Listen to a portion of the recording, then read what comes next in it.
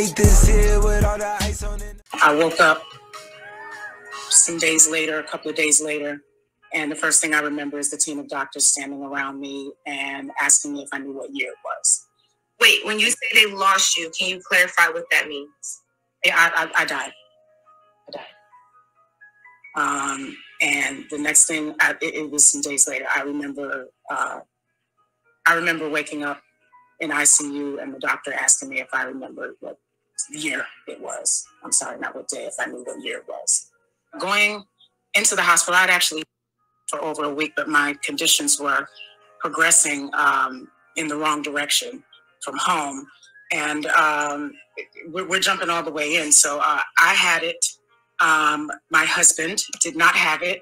He was taking care of me at home, speaking with my primary care physician, giving me breathing treatments, giving me my medicine every 4 hours. He was in constant communication with her. And eventually he ended up testing positive within a week after I got it and just prior to me going into the hospital.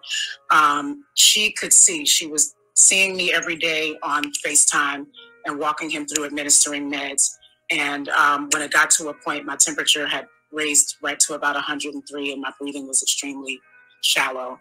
And so he called the ambulance. And so I had to go to the hospital. I was discharged. The hospital needed beds. I was able to go home and go home with oxygen, and go home with oxygen and have home health aides come check on me throughout the week, which is what happened for a period of 4 weeks after being released from the hospital. So people were definitely seeing me. The people that could actually say something are not allowed to because of HIPAA law.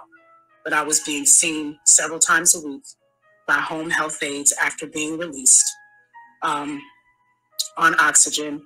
And I actually just got my first clean probably exactly a week ago. So I have what is called long, and I am facing a very uphill battle right now. So I'm gonna cry.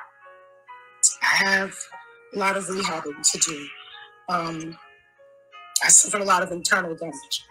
And so I have a lot of rehabbing to do before I am able to be what I like to call concert ready again. And following the year I've had losing so many people, I had just lost my grandmother before I was diagnosed. And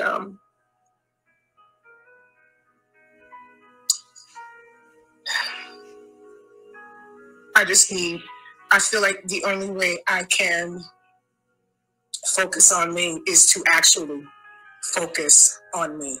There were people, I don't know how, fans or whoever they were, coming to my house, people ringing the bell, leaving things at my doorstep, disturbing my neighbors all times of the day and night. I've had that happen. It got to the point, and this wasn't months ago, I literally just left my house maybe a week ago because I couldn't rest there.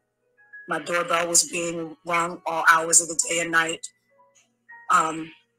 I turned off everything. I wasn't on social media. It hasn't been 2 months since I've seen my sister. It's been a year. I haven't been in the same room with her since my mother's funeral. Prior to that, we hadn't seen each other all pandemic long. That's not new for us. It's not new for us. We've been strained for a very long time. I was never missing. I was in my home. I was being seen by doctors. First and foremost, the two people in the house with both had, there was no visiting. There was no visiting the house. We both had active cases. Everyone in my family knew exactly where I was. And I have to say that it's really disappointing that things came to this, but it was not true. And even when it comes to my daughter, I feel like she was easily manipulated. People are saying she's a kid. She's not a kid. She's 27 years old. She's my youngest. But in that situation, she was easily manipulated. And to go along with that, she's my baby. I have never been in danger. I am not in danger right now.